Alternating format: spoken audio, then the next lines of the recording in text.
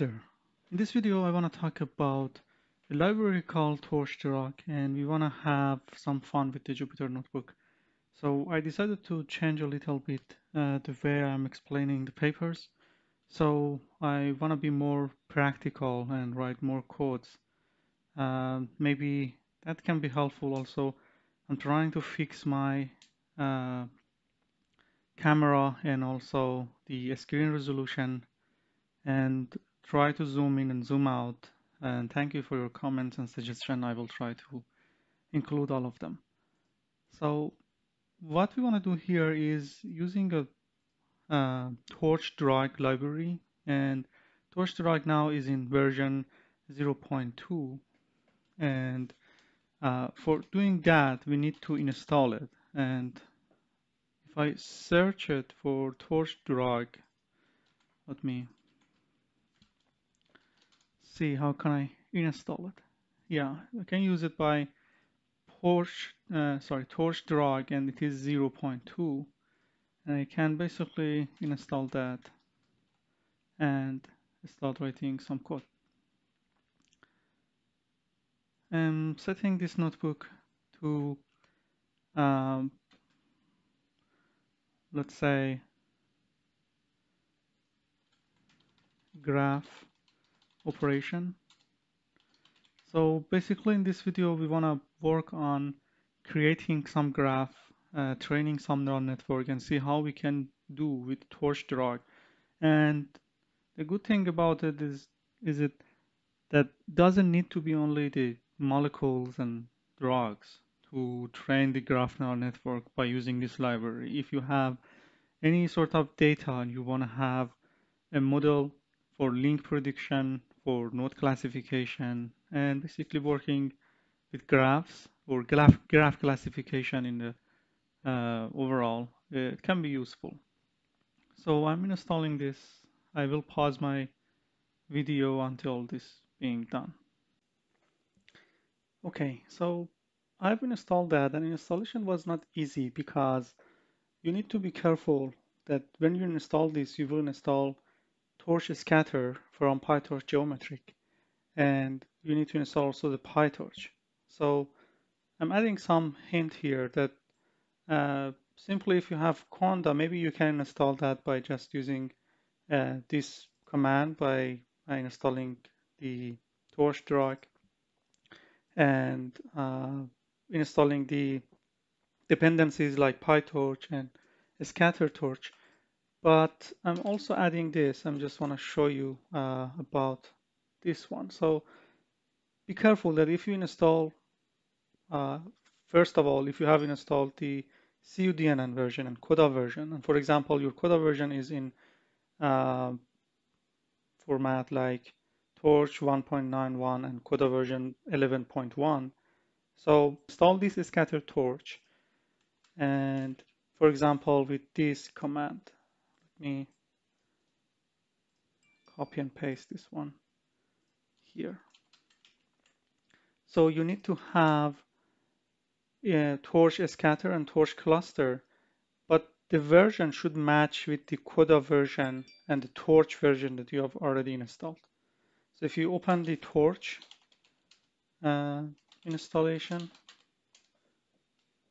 so we have a page here, and here when you select this based on the CODA version, some of the older version are not here, but for example, if you have Torch version 1.8, CODA 11, so basically I'm adding that also here. So basically can do something like this. So you first need to install PyTorch that you have, which is currently 1.8, CODA 11.1, and you have to install the same version for the Torch scatter and Torch cluster. If you do not do this, you will get different errors like the undefined symbol or bus error or stuff like that. So, but if you install it correctly, you will get that. And when we import TorchDrug as TD, that would work. So I will keep this. I just want to empty my cell, and yeah, so we have the TorchDrug. let's start with it. What you want to do with this is basically based on the example in the website. I think we can use that example to find out how things is going on here for the TorchDrug. Suppose you have an edge list, and that edge list is uh, creating the connection between edges. For example, I can say node number 0 is connected to node number 1. Node number 1 is connected to node number 2. And node number 2 is connected to node number 3. And node number 3 is connected to node number 4. For example, this is a graph. So by having this, I can import. Let me import that. I can say from TorchDrug import data.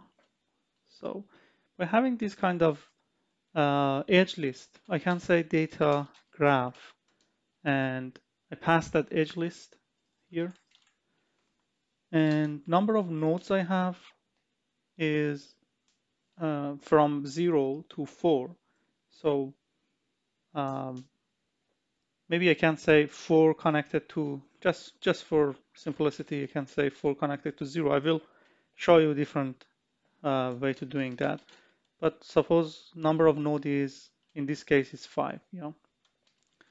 So by having that, I can create a graph. And let me do it. So I import this and I run this. So now I can say graph.visualize, and I can see the graph and see how it is look like. So it said matplotlib is currently using aggregate. So we should add the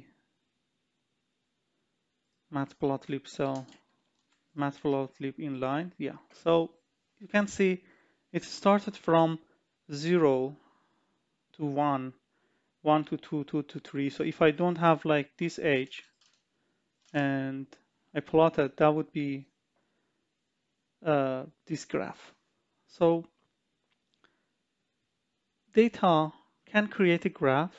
It can also create molecules. So for example, we can say we have a molecule, and from data we can say molecule dot from. So when we want to import the molecule, we can import it from SMILES. SMILES means Simplified Molecular Input Line Entry System. So I'm adding this as a note here.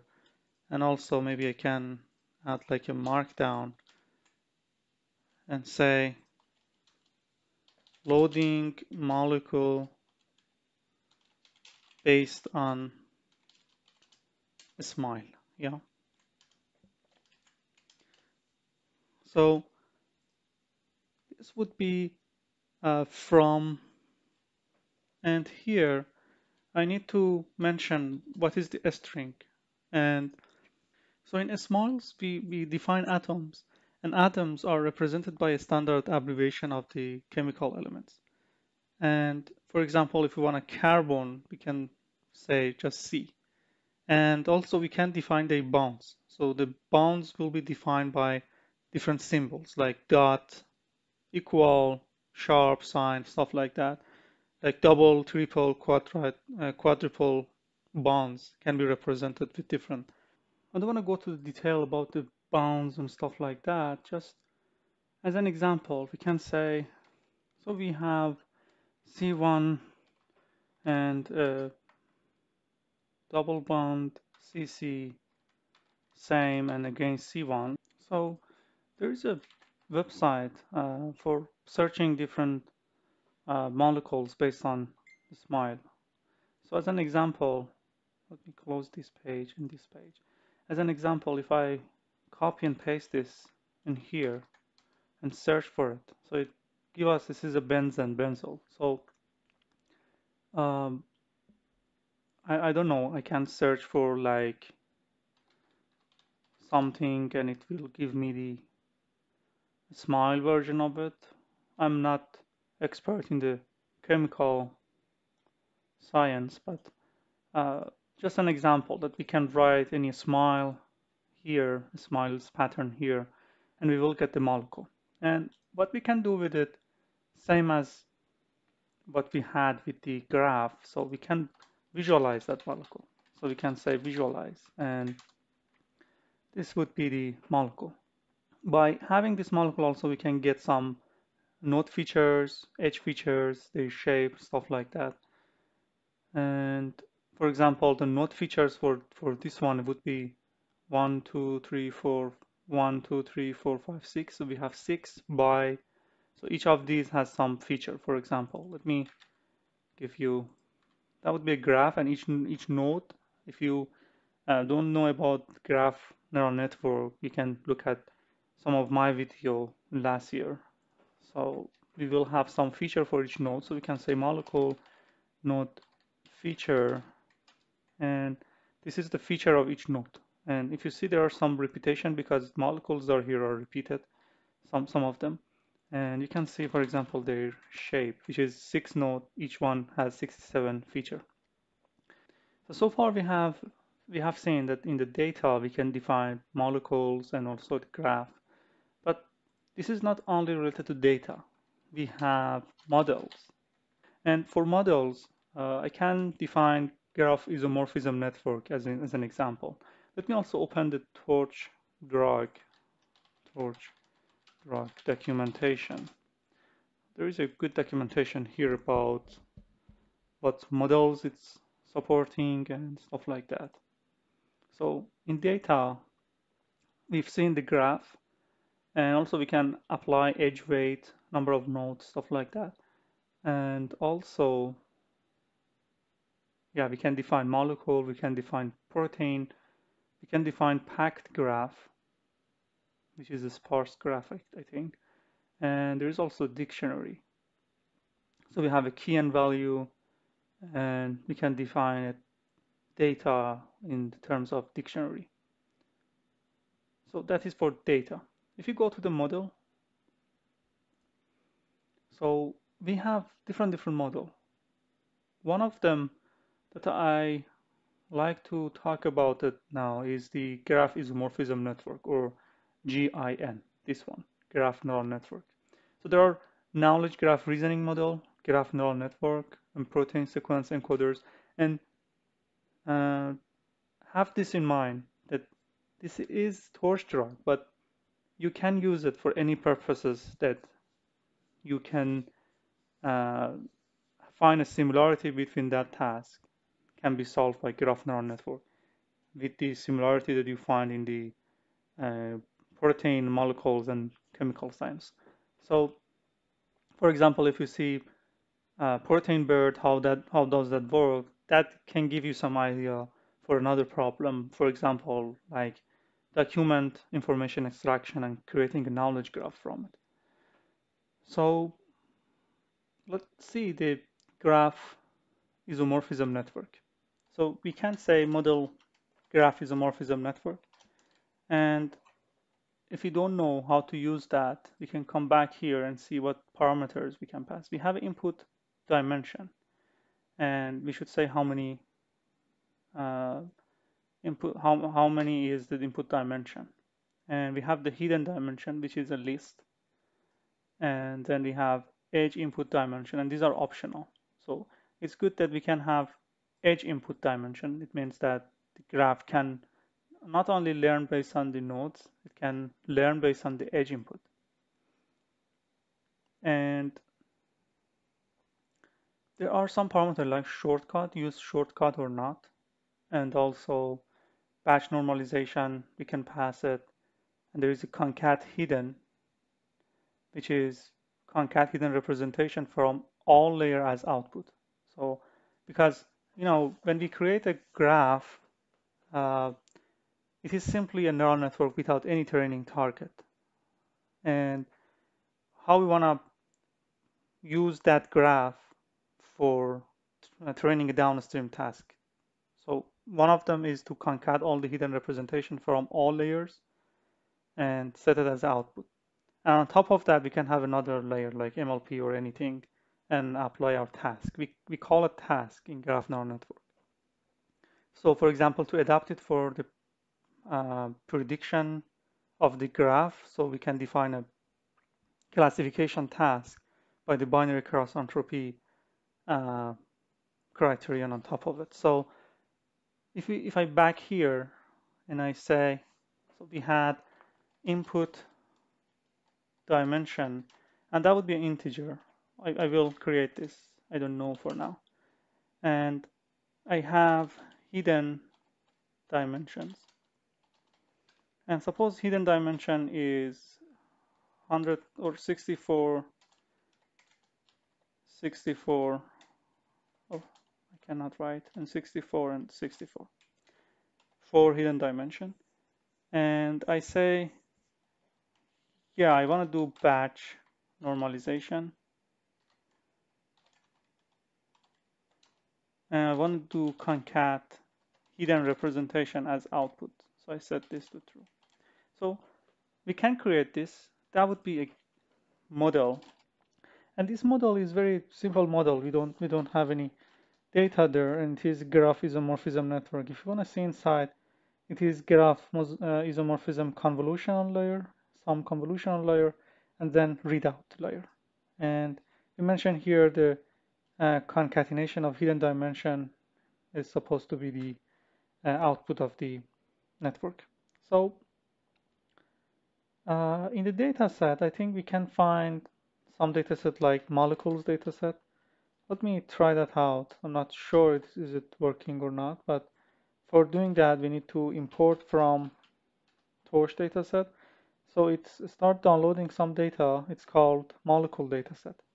And that molecule dataset, we will go to it and see how it is look like. So let me put this up because we have every import here. I can delete this. And yeah, let's see what do we have inside the dataset. So dataset set sample is 1478, and there are 2 tasks. If we say, for example, tasks, it said FDA approved and city toxic. So it is a dataset including the all of the molecules. That some of them are toxic, some of them are FDA approved. And we want to have a classification model that if we pass molecule, it classifies those graph as toxic or as FDA approved. So we have this model, but this model doesn't have any task. If you go back here, there is a place here called tasks. And this is very important because we have in graph neural network, we have some models, and these are just model and simply a neural network. And it's like the way that the hidden representation get updated. But other than that, we need the task. And for example, it's a property prediction task, age prediction, context prediction, angle prediction, many things we can have on the graph. We need just to pass a graph, and we set a model to a task, and that would be it. So for example, we want to have a property prediction. Property prediction is, it said this class is also compatible with semi-supervised learning. Yeah, so I've also mentioned in one of my videos that the graph neural network, when we have some sort of knowledge passing, message passing through the nodes, we have some sort of semi-supervised learning because the relation between nodes already in the data set are giving us some information and updating those hidden state. It's like we have some part of the target. So if we search for something like graph or GNN or semi-supervised learning,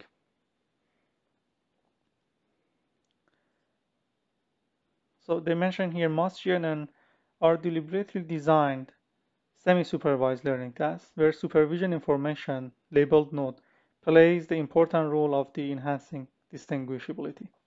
So as I said, we have some nodes and each node has some maybe a label in the node classification problem.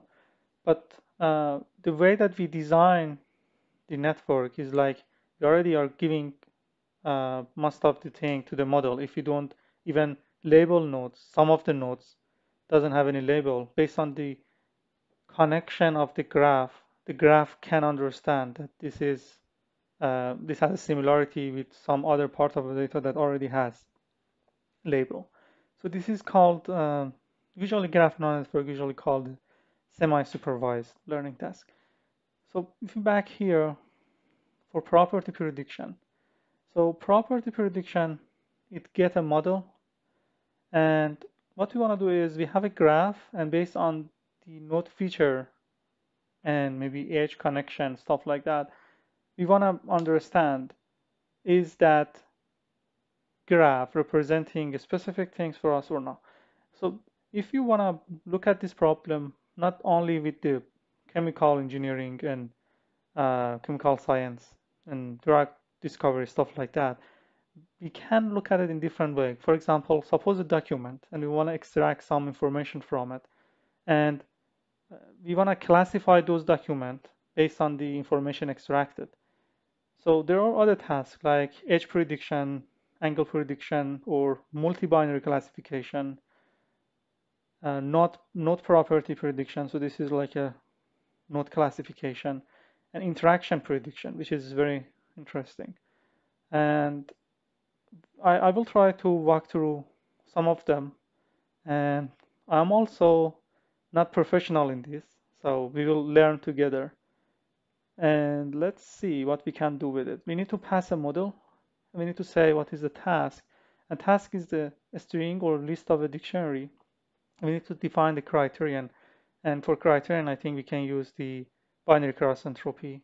And yeah, it said we can use MSE, binary cross entropy, and we need to have a metric. And metric can be MAE, RMSE. This is AUC. I think AUPRC is the precision recall curve. And there is another AUC. It's called AUROC, which AUC coming from the ROC curve. So we can use these two metrics for our task based on the documentation that we have. And it said number of NLP, number of classes, it's optional. I think based on the task, maybe number of classes can be determined. We will have graph construction model, and also we want to see the output or not. So let's create a task. For that task, I want to say we have a task coming from tasks, and the name was property prediction. I can copy and paste it from here, not have any error, and I can pass the model. I said task is dataset that tasks as we've seen above, and we have the criterion which need to be BCE, and we have a metric, and metric is I want to use both AUC coming from ROC curve and precision recall, so it would be AU precision recall and AU ROC. Okay, so that would be the task. And let me see, I have imported task or not. So we have only data set. I think beside of model, we can define also tasks. Yeah, so we have tasks. And if we come down, just to cleaning this, if I run this another time, so that would be better. I can say, what is the length of this data set? So it is loaded inside. How we can get the data? And is this, what is the type of this type of data set? This is a context. What I'm thinking is we can split that data to train and test, train, validation, and test. And because we have the length, I think we can set maybe 80% of the data for training, 10% for validation, 10% for test. So for doing that, I can define this. So I get training size, validation size, and also the rest would be for the test size. And using the torch command, I can say torch utils data random split. I can say data set with this length. I want to get training, or better say train set, valid set, and test set. We need to import torch, and let's do that.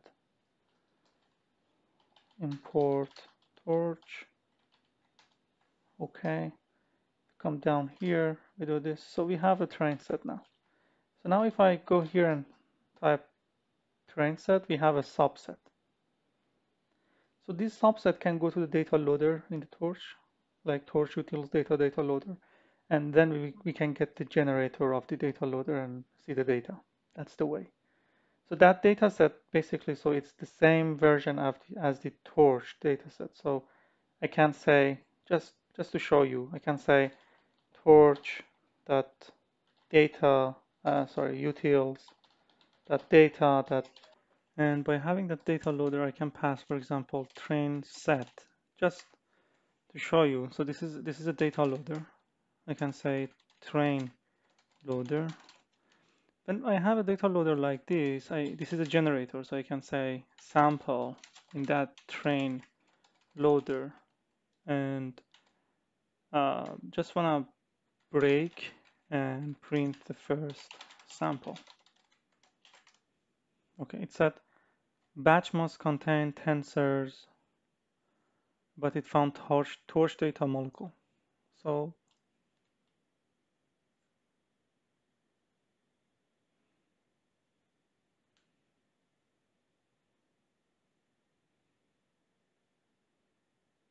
yeah, seems the way that we need to train is not like that. I'm going to the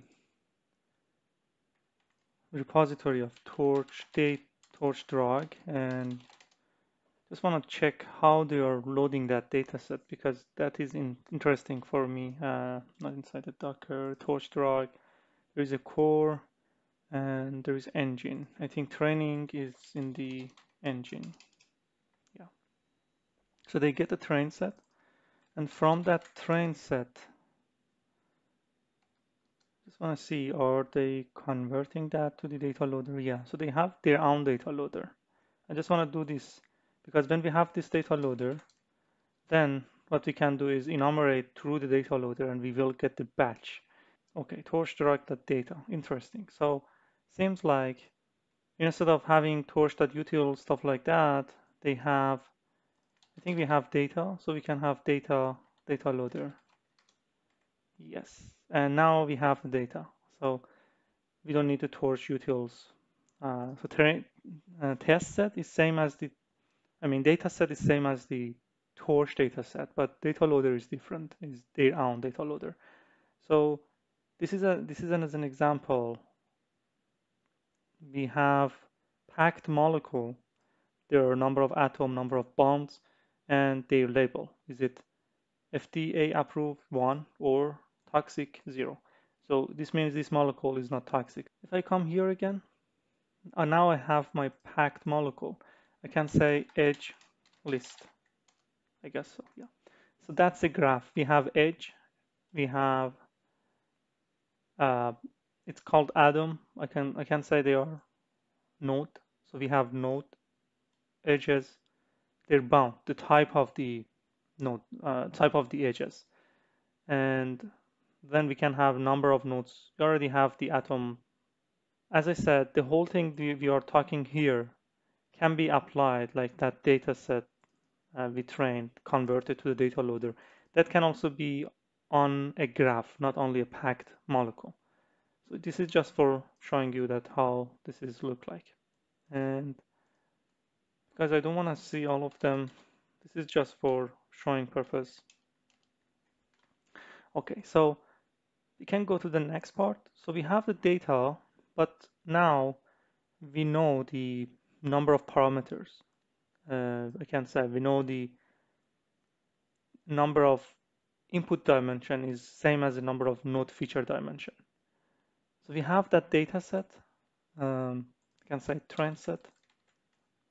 And on that train set, I can say node feature dimension. Am I right? No. That's a subset. I think we need to pass that whole data set. Yeah. So by those node feature, if I get shape, it is 30 by 67. So how many node we had is 60 is 30 for this specific molecule. Maybe it has 30 different atoms, and each atoms has 67 feature. So when we want to create that graph neural network, that isomorphism network, we suppose the input dimension is 67 because we are passing these nodes. And we are saying, get this graph, get these hidden representation of atoms, and create that isomorphic graph. And that would be just a graph. Now we need to create a task. So we want to say, get this model, a model that gets 67 input and have 64, 64, 64, 64 dimension. Maybe these are just MLP. And based on the paper, seems it is just MLP, because if you see in the paper down here, yeah, there is readout and concat, and here they're mentioning MLP. So I'm supposing the things that applying here is MLP, and each time they have batch normalization and they concat the representation as the output. So we want to train a model based on this. And for training a model, now we have the task. Now we need to create the solver, optimizer. And for optimizer, we can use the PyTorch optimizer. So I can define optimizer, say torch.optim, and when I use Adam, I can use different optimizer here. And now we have task here. I have something like task by getting parameters. I will get number of parameters that this task has. That would be a generator. So if I get the list of this, because each layer of this model has different things. So this will give us, like, we have this parameter containing this tensor, and then we have other parameters of the model. So we should get some idea about the parameters of the model that during the backpropagation will be updated. So this is exactly what we need when we want to pass or create an optimizer. So here we need to pass those parameters, and we need to define learning rate if we don't want to use the default one. So I'm thinking to follow the documentation for this kind of model, and then we need to define a solver. So we need to define a solver. We say the core. So remember we went to the core and then engine. So we need to be sure that the core is imported here. So we have torch models, TorchDrug, import models, and we import core also. And here we can say engine. And engine get the task that we want to work on. We have the training set. We have the validation set. We have the test set. We have the optimizer. And batch size, I can set, for example, 32 for now. And I'm saying use my GPU number 0. I have 4 GPU on my laptop. So that will give us a solver. Let's see. Okay, it's at GPU. Sorry, it should be GPUs. Okay. So it will prepare the training set and all the parameters that is required, the dataset indices after shuffling and making that ready. So let's go to the next part. Here, if we have like something logger like weight and biases or ML follow, we can pass that like logger is equal to weight and biases or ML follow. And then I think, I'm not sure, but I think there should be solver that train. Yes, so it start the training. What it is training actually is, let me,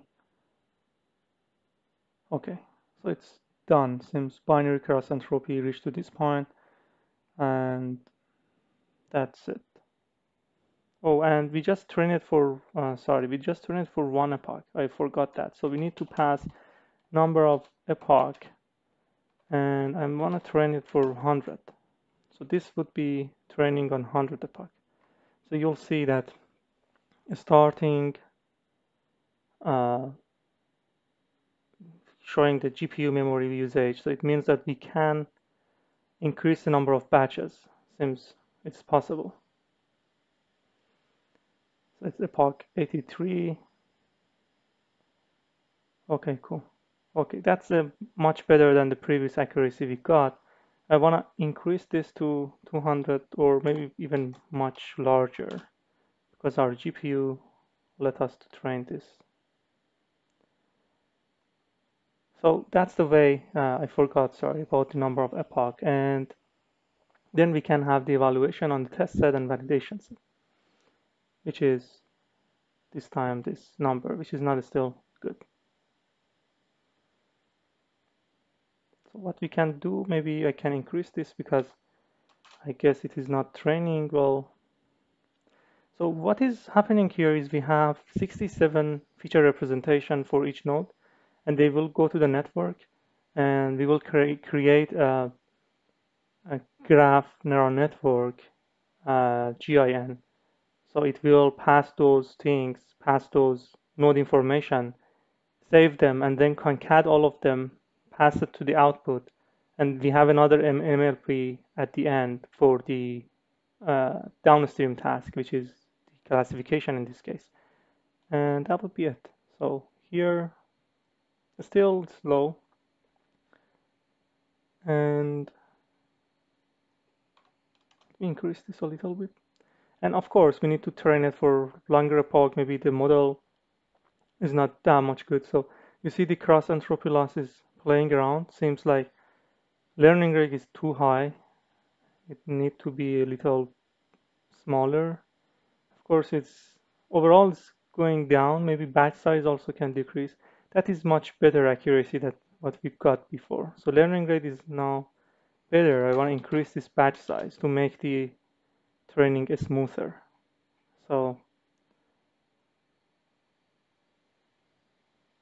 yeah, you see, now training is much smoother.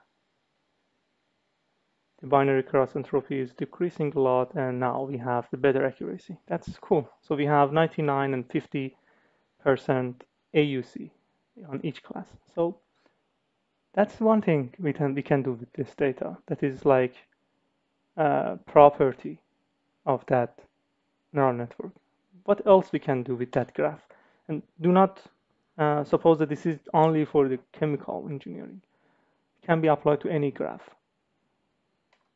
So just to understand what is happening here is that if we have a graph, let me make this way. If we have a node,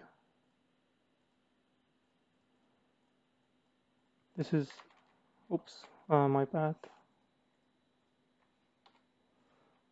So if we have a node and this is another node, and that is creating a graph. So suppose these are all connected, and the connection can be different, okay? This is another graph, but for example, this is connecting in this way, okay? There is another graph has more than previous one. I mean, one node bigger than one. So these are three graphs. For example, this was toxic. This was not. This was FDA approved. Okay.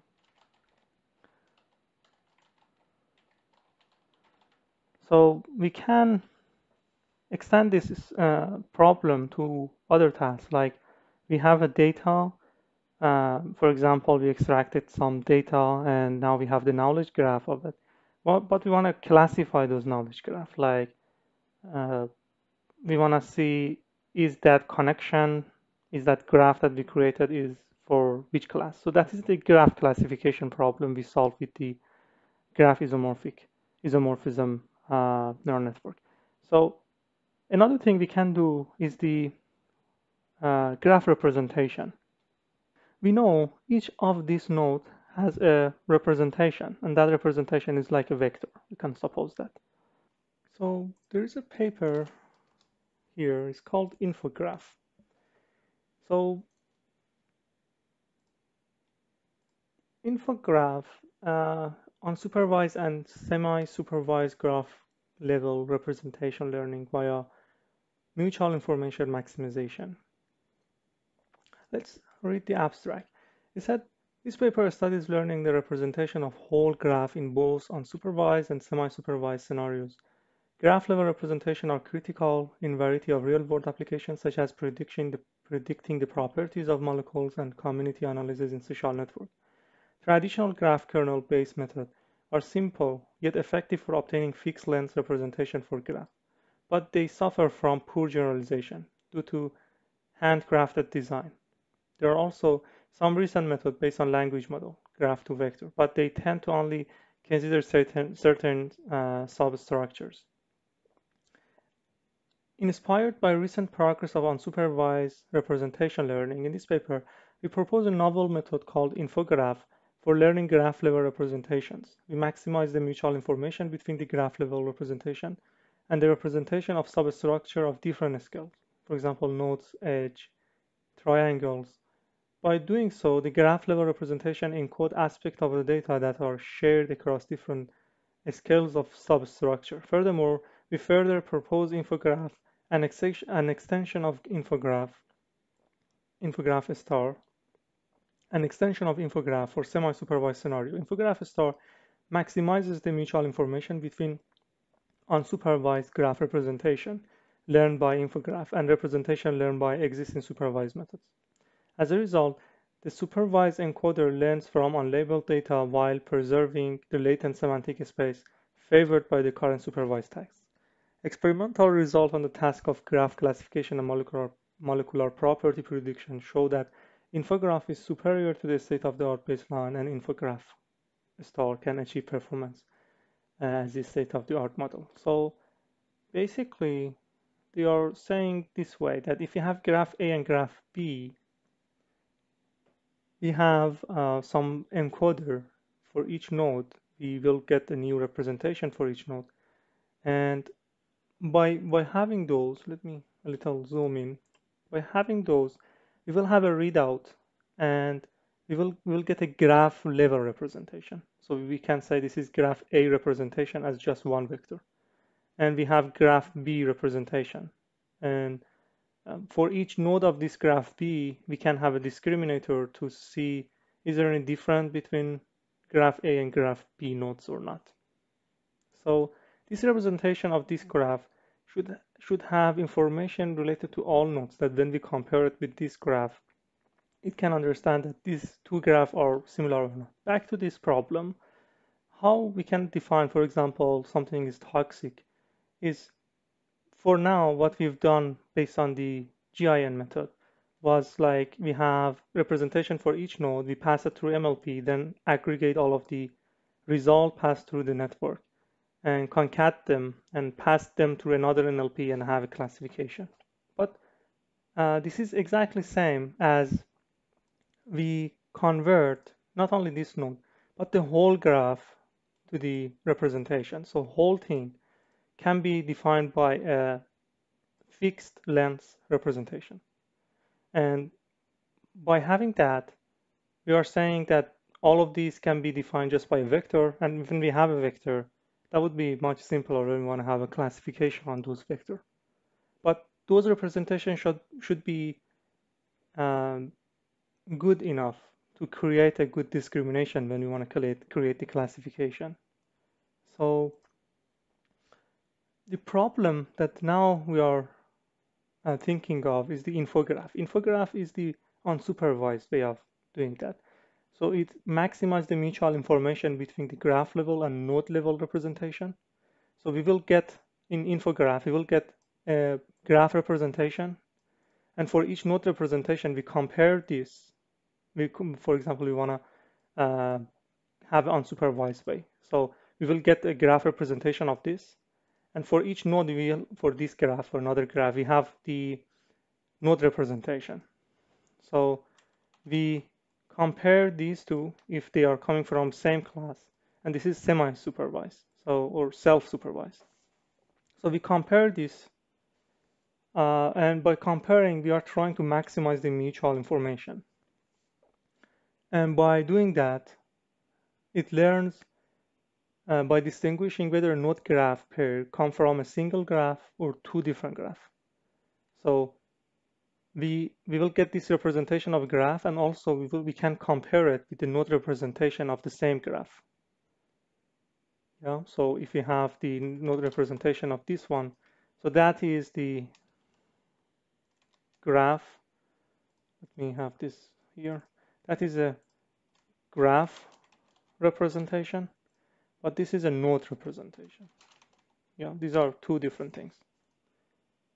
So when we have this, we can compare these two. Oh, wait, this is this way. Okay. We can compare these two and see the mutual information, maximize mutual information, and also same thing for this one, maximize the mutual information. And it will learn that is this node graph is coming from the same graph representation, or there is a mutual information between these or not.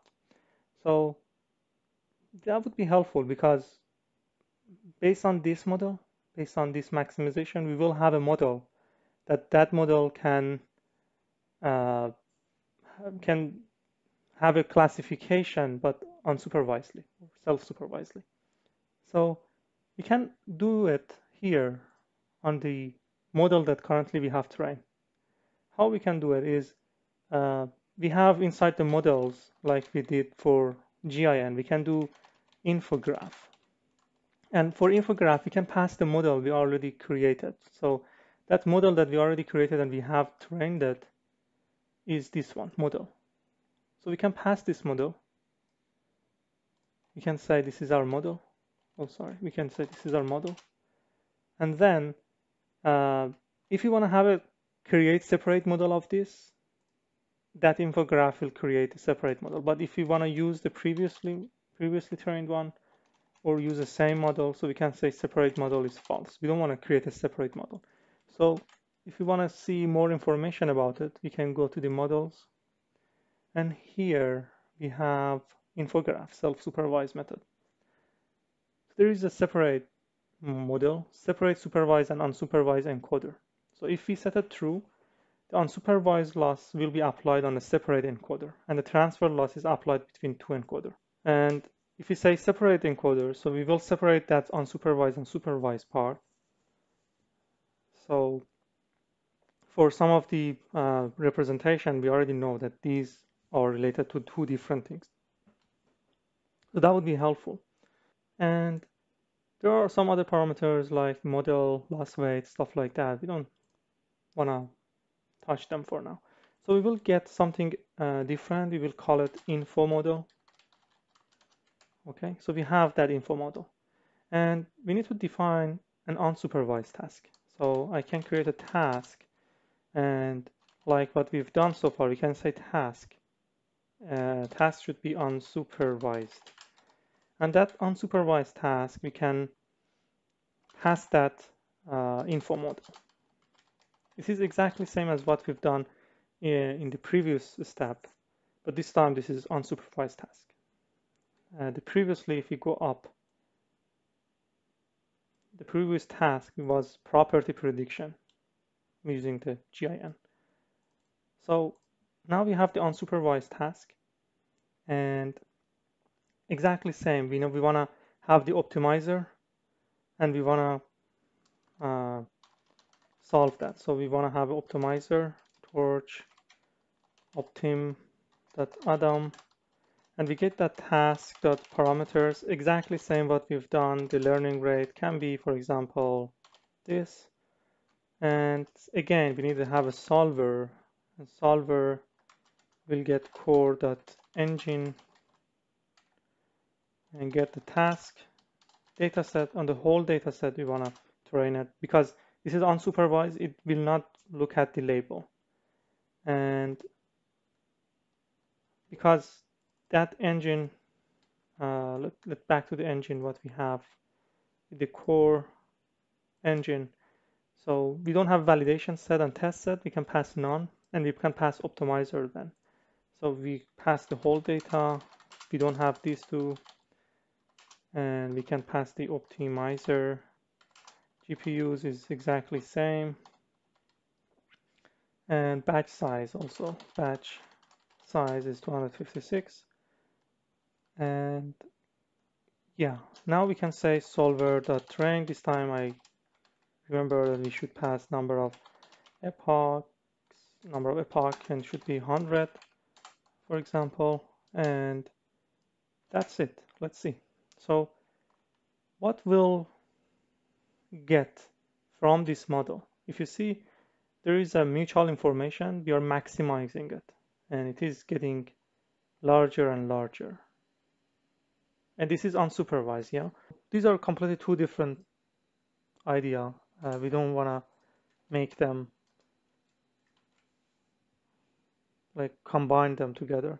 Of course, it's using the previous model because it needs some sort of graph neural network, and this infograph is just like a wrapper to the model uh, for applying that unsupervised task. So far, we have seen two different methods. Another thing that we can see is the attribute masking. So if we see so far, we've seen that we get the node representation, we get the graph representation. Forget about these two terminology for now. Another thing we can see is, suppose that I have this graph and I mask this.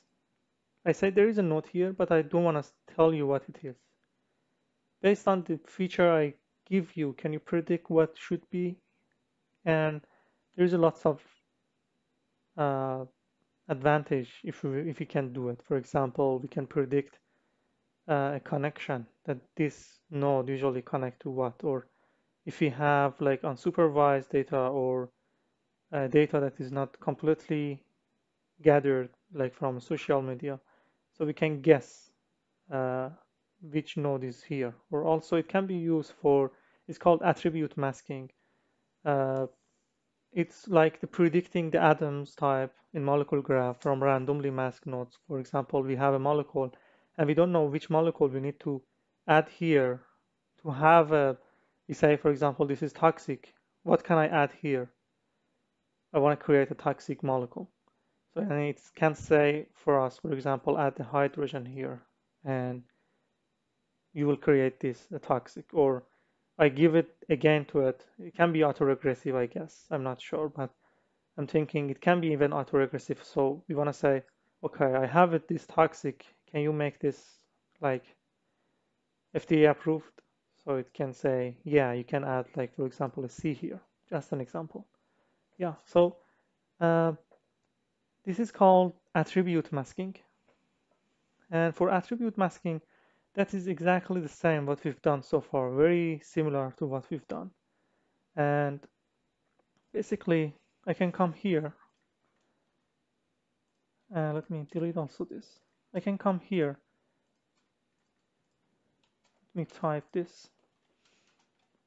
Attribute masking. So far we have seen this model. This is a representation. We can use any representation that we like if we don't want to use the isomorphic.